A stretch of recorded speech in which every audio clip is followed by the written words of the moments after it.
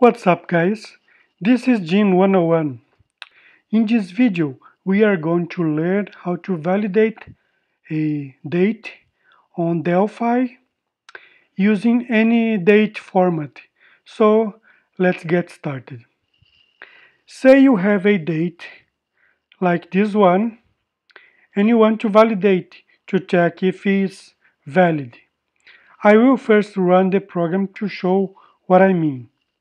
So here I have a valid date using the format day, month, year.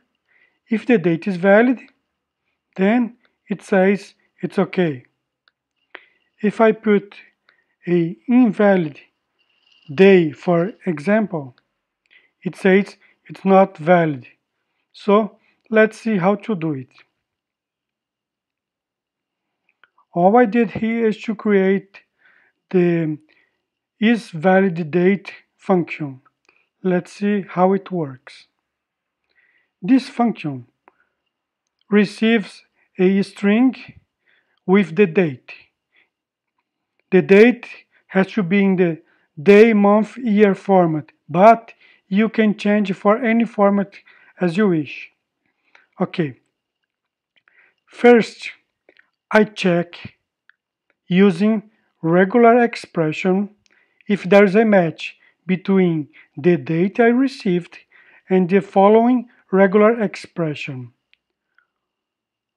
Number, one or two numbers followed by a hyphen, one or two numbers followed by a dash, and then four numbers. Okay, this is the date as I want to receive. You can change this for the format you want.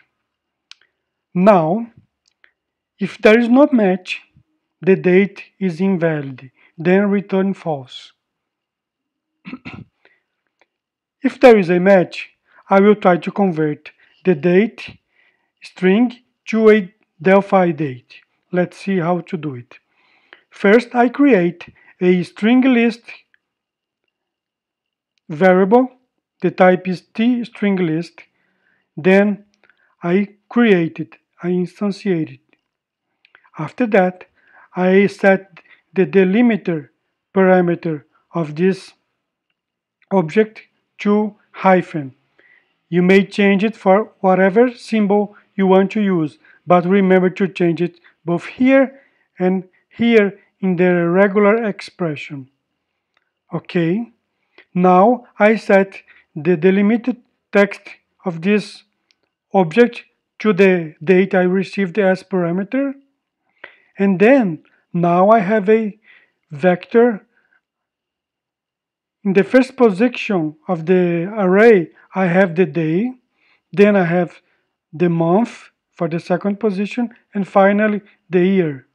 Now is the trick. I use the day, month, year to create another string using the day, month, year, and using the slashes.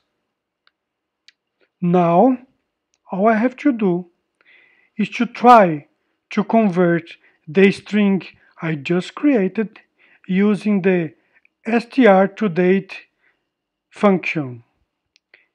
If everything is okay, the result will be true. If there is an exception, the result will be false. So, it's that simple.